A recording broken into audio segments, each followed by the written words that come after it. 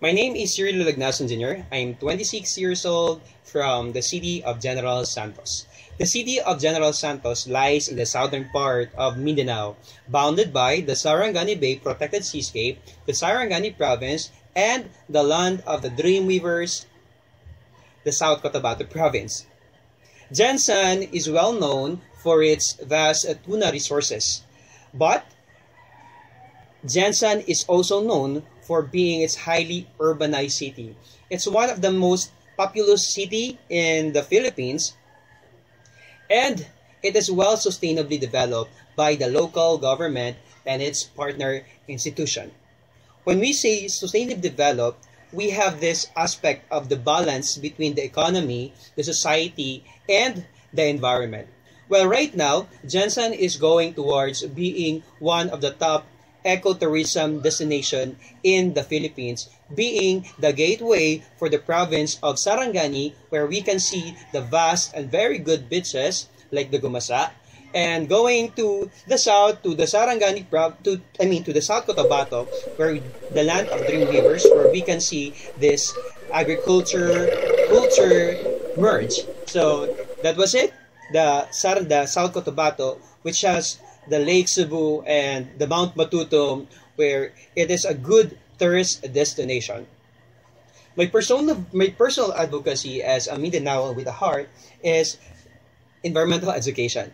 I have this group called Lagnason. Lagnason is a group of young professionals. It was founded on the year 2016, and one of the best thing about it is we do several projects where we create behavioral change to the students and to the kids and to the young students. Well, personally, I have this advocacy with mine. Whenever I go to the mall, I always use this eco bag. My campaign is Save or Seize. So basically, I do use this whenever I go to the groceries or whenever I go to the shopping mall, so that I can no longer use plastic bags. Also, I have this. This is a metal straw. I don't use straw anymore, the plastic straw, because I think it's really degrading to our environment. And I use this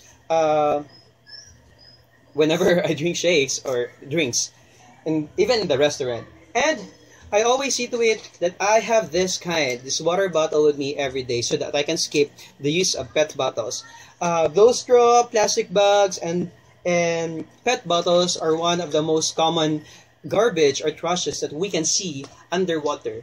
As a scuba diver and as a marine biologist, well, I think that we should really be taking care of our environment, because if not, we'll be the one who will suffer. And the true virtue of the Mindanao with the heart is not just being or just born here in Mindanao, but also there's a oneness of heart that you really want to change something for Mindanao.